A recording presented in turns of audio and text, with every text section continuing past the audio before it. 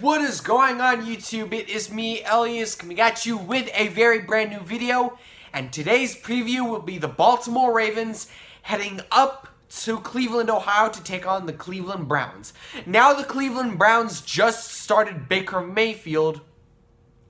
And tight end Hayden Hurst, the Cleveland Browns just started Baker Mayfield.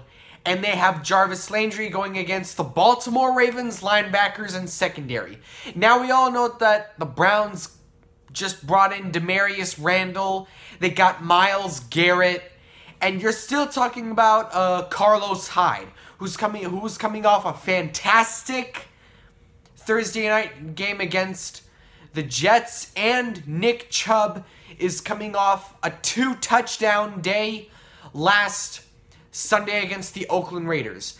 And we're going to see how Joe Flacco, John Brown, Alex Collins are going to get the offense going up in Cleveland. So, yeah, we will see the Cleveland Browns if they're going to try to beat the Ravens. Well, if the Browns want to beat the Ravens, they have to get past C.J. Mosley, who just came back in the Steelers game, and Jimmy Smith coming back from a 4-game suspension.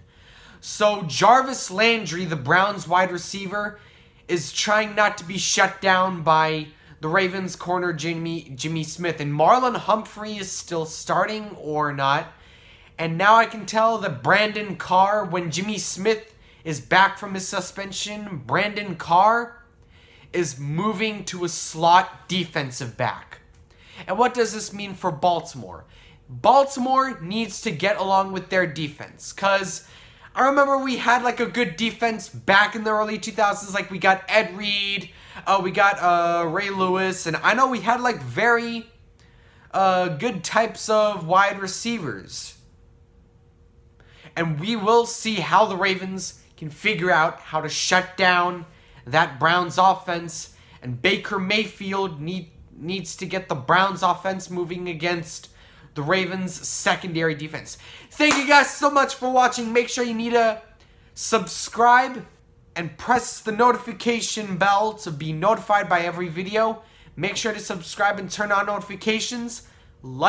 Smash the like button, type in a comment, and I'll see you next time.